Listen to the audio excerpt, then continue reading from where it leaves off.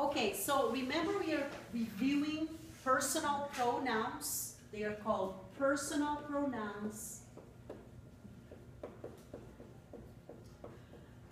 or subject pronouns.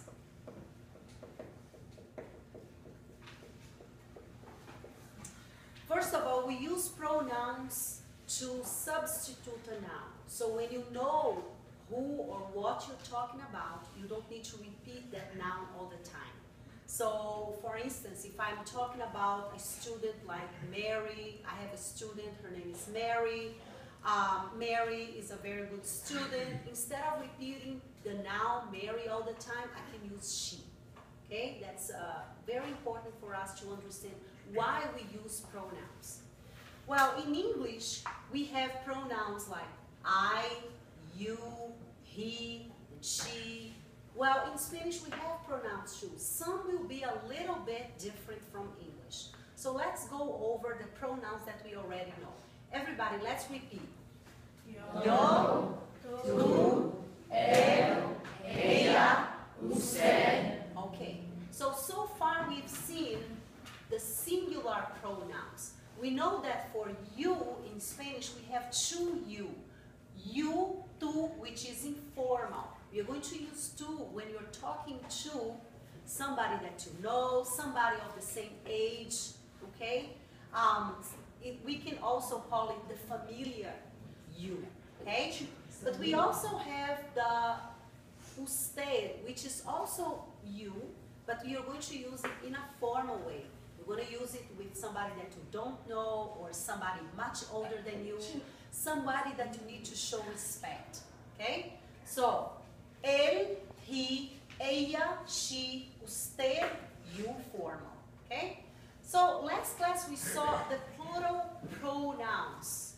And we saw that for we have two forms in Spanish. We can say nosotros when we have a group of boys only, when they're saying we, but it's just a group of boys, we say nosotros.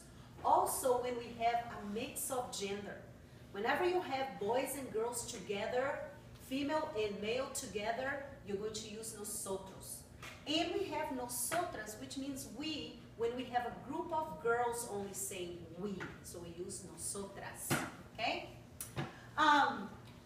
This pronoun here, you all, or you in the plural, you don't have a specific pronoun in English to convey the meaning of you all. What you do in English, you say you all or you guys. Well, in Spanish, we do have a specific pronoun that when you want to say you all or you two, you can use this pronoun, which is ustedes. Muy bien.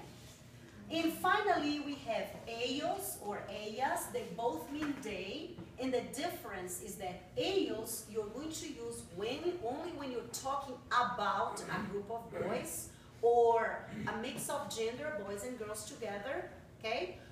And you're going to use ellas when you're talking about a group of female, okay? Do you understand all this? Sí. So let's repeat, please, everybody. Yo, tú, él, ella, usted, nosotros, nosotras, ustedes, ellos, ellas. Okay, any questions so far? No? Okay, so let's move on. We also learned in the previous lesson about the verb ser. The verb ser means what? To be. Okay.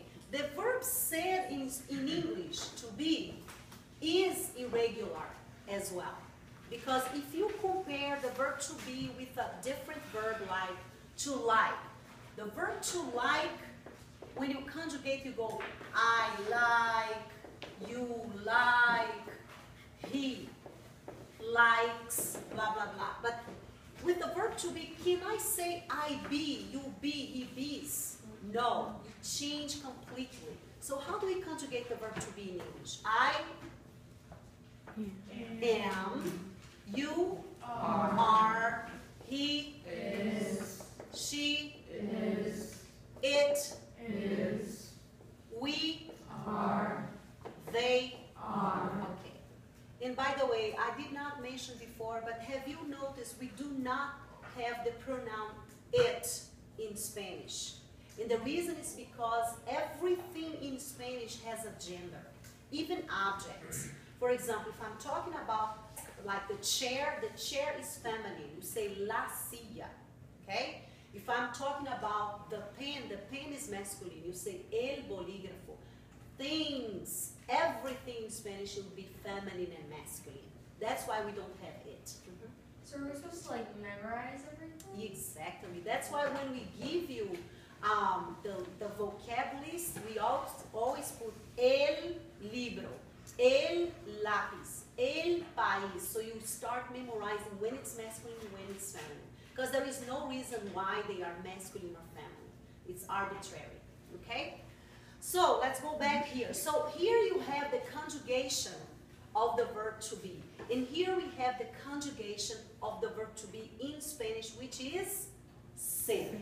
Okay? Ser would be the infinitive of the verb. The last chapter we saw the singular form of the verb ser. So let's just review. Everybody.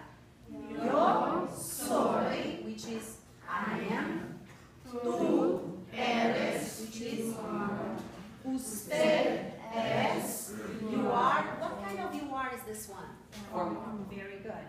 Él es, he is. Ella es, she is. So if you have noticed, and that will happen for every verb we conjugate, these three forms here, these three pronouns, they will have the same form always for any verb we learn. Okay?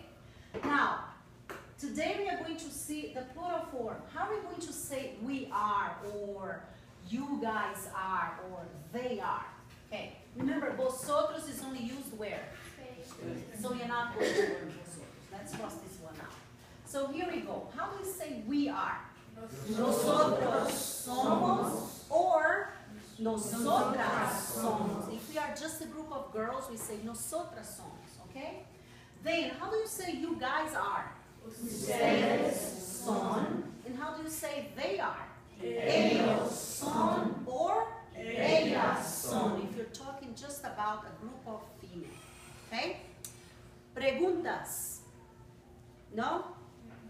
Yo soy, tú eres, él, ella es, nosotros somos, ellos son. Yo soy, tú eres, él, ella es, nosotros somos, ellos son.